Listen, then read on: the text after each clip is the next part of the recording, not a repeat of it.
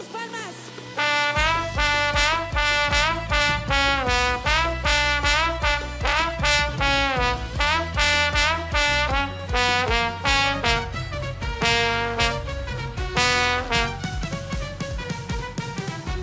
Deléitate en el Señor y en su presencia, y Él concederá los deseos de tu corazón.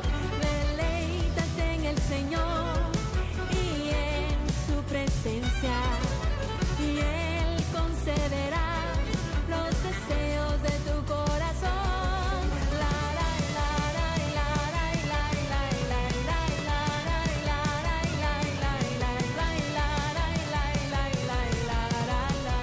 Aleluya, otra vez.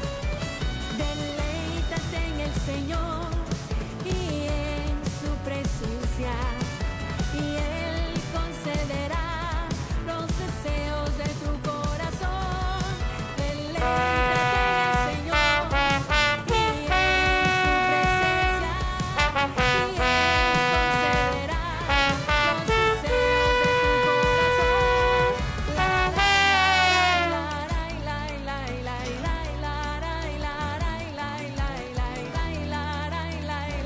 corazón.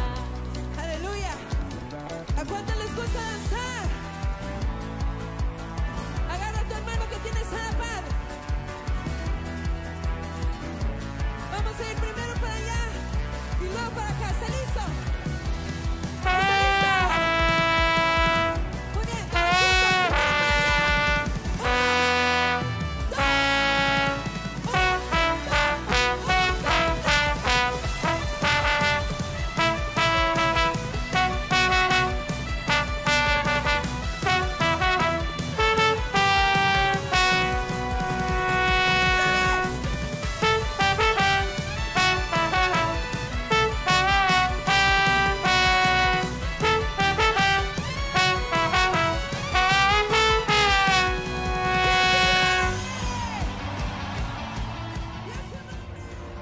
dos, Hey everyone, how's it going? God bless. Gustavo Romo here with a tutorial on GenesisCampos song Deléitate en el Señor. We're looking at Trombone 1. Couple tips that I wanted to go over with you guys, you know, as we're working on the song, as we're trying to figure it out and learn it. This song, it's fun because we actually start off with the solo. The violin starts out, and the great thing is that the trombone gets to follow as well. One thing to keep in mind when playing this intro here is that us trombone players, the reason why we pick trombone is because we just have a soft spot for using that slide. It's so much fun to play, and you can create some really creative sounds with it. For example, when we're looking at this song, I like to play it, or you know, the way that it was meant to be played is we're supposed to begin the note, and then as we begin it, I wanted to scoop up the note like if you were moving up, if like you were almost digging a little bit. Check this out. So when we're playing the beginning, think of it like this.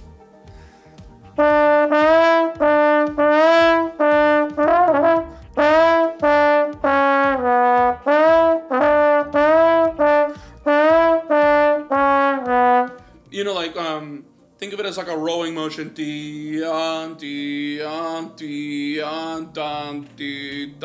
Right? And then when you do that with the tempo, it actually sounds really fun, you know?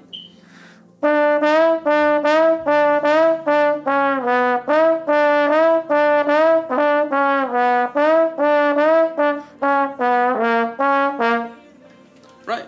And utilizing that slide, you get to create some really creative things, and it just makes it sound more fun to play. You know, it gives it something interesting instead of, you know, what we just heard with the violin, because the violin, it's a beautiful instrument, right? But with the trombone, you really get to be a little more creative with that sound, right? And, you know, once you add that in, it just sounds really fun. It sounds fun to listen to, and it's fun to play. Another thing to look at in this song is that when we are listening further in, the trombone 2 part has a solo as well. You know, it goes bom, ba-ra-da-dee-da, ba-ba-bom-bom. And then after when the trombone 2 plays that part, that line cuts into a harmony, and the trombone 1 gets to take the same melody that the trombone 2 played, and it responds it in an octave higher. You know, the...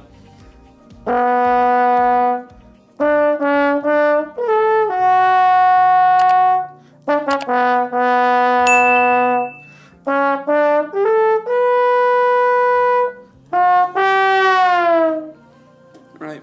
So, you know, when you're playing that, keep in mind articulation, dee da dee da da. Nice and articulated notes. A good entrance creates good musicians, you know, and it creates a good sound for your horn. Remember to also look at your quality of sound when you're playing.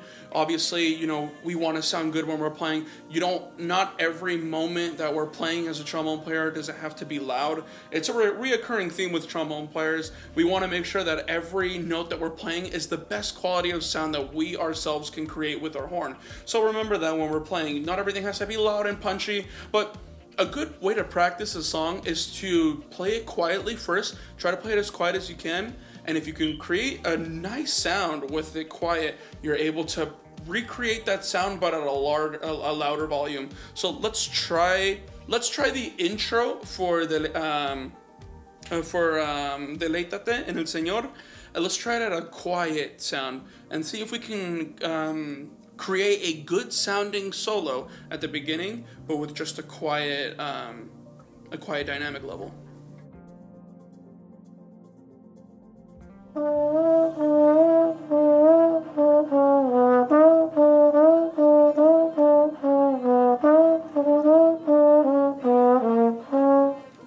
You know, and then you can just repeat that as many times as you need to. The point of that exercise is to try to get the best sound possible at a quiet dynamic level, at a quiet volume. If you can get yourself to play a really good sound at a low level, chances are that when you have to play it at a louder volume, you are able to keep what was good about playing it at that quiet sound and really, you know, enhance your performance level, enhance the way that your instrument sounds when it comes to play at a much higher volume. You know, for example,